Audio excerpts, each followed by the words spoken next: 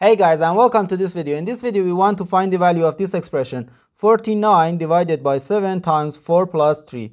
Are you ready to solve? Let's go ahead and get started. According to the order of operations, which is PEMDAS,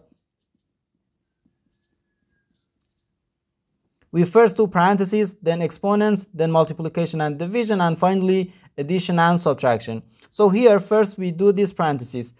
4 plus 3 gives us 7.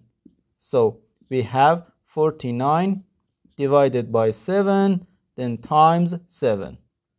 And now we have one division and one multiplication.